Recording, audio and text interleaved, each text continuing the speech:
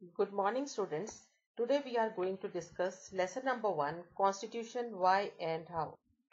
First of all, you must know the meaning of the term Constitution. Constitution is a legal document which describes the composition, powers and functions of the various organs of the government. It also describes the rights and duties of the citizens. Now the question is, what is the need of a constitution? The constitution is needed to specify how the government will be constituted.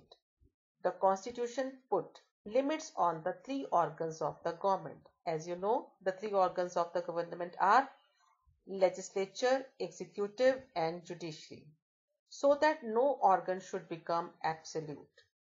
The constitution provides fundamental rights, which are important for the development of the personality of the citizens.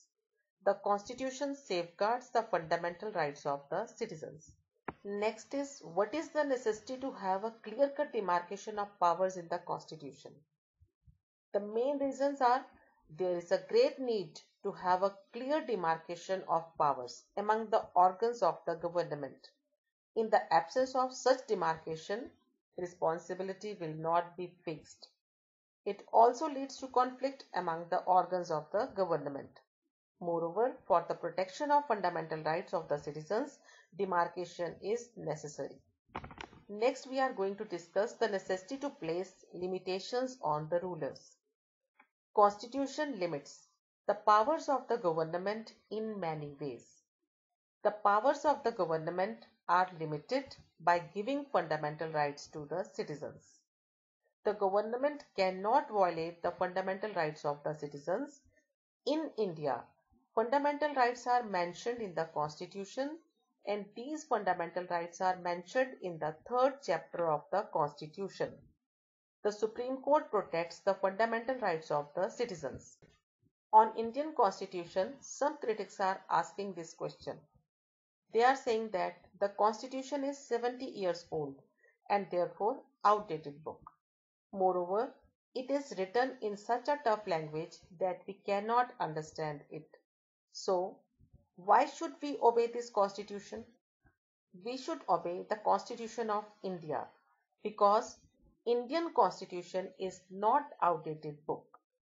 Our Constitution was enforced on 26 January 1950. Indian Constitution has been amended from time to time. Critics should obey the Constitution because Indian Constitution has been framed by the Constituent Assembly on behalf of the people of India. Moreover, 103 amendments have been done in Indian Constitution so far. Next topic is Objective Resolution of 1946.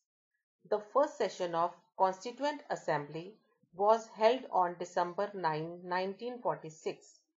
On December 13, 1946, Pandit Nehru moved the Objective Resolution. Some of the provisions of Objective Resolution are as: India is an independent, sovereign republic. All the powers and authority of sovereign and independent India and its constitution shall flow from the people. Next is, all the people of India shall be guaranteed and secured social, economic and political justice, equality of status and opportunity, and equality before law and fundamental freedoms like freedom of speech, expression, belief, faith and worship. The minorities, backward and tribal areas and other backward classes shall be provided with adequate safeguards. Next, we are going to discuss about the Constituent Assembly. The Indian Constitution was made by the Constituent Assembly, which have been elected for undivided India. It held its first sitting on 9 December 1946 and reassembled on 14 August 1947. The Constituent Assembly consisted of 389 members, 296 from the British Indian provinces and 93 from the Indian states. Out of 296, 4 members were taken from the Chief Commissioner's provinces. The first meeting of the Constituent Assembly was presided over by an experienced and old member, Dr. Sachidanand Sinha, in which 210 members participated. Its members were elected by indirect election by the members of the provincial legislative assemblies. The number in the assembly was reduced to 299 after the partition of India. Although the members of the assembly were not elected by universal adult franchise, yet members of all the religions were given representation. Prominent personalities like Dr. B.R. Ambedkar, Pandit Nehru, Dr. Rajendra Prasad, Sardar Patel, Maulana Azad, etc. were the members of the Constituent Assembly. The working of the Constitution was conducted in a democratic manner.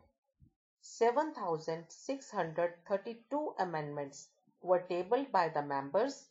Of these, 2,473 were actually moved and discussed.